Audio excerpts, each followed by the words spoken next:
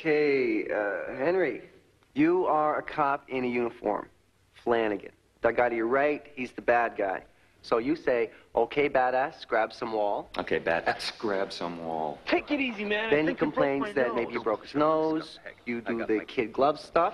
Then some other stuff. You throw the cuffs on him. You read his rights. And that's it. You have the right to remain silent. That's a cut. Anything you say can and will be used Terrific, against you. Henry. Is that okay? Henry, you were born to play this part. Henry was born to play this part. Now he'll do anything to keep it. I play the hooker with a heart of gold. You're sort of my guardian angel. My baby's got a taste for cops now, huh? He's a thief and a pimp and a killer. And it is my duty to bring him down like the cancer that he is. Me and the bitch are gonna walk out of here nice and slow, okay? I think we should run that death scene today. I mean, we've connected.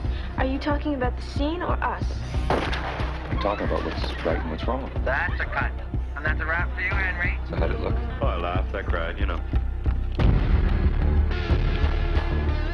Yeah, come in. Why are you wearing that uniform? I got something to do tonight. I need a partner. Watch yourself, Flanagan. He's got a gun. I'm here now. It's all under control. I'm calling, please. I am the police. Put the gun down. I mean, I told you to do something. I'm a cop.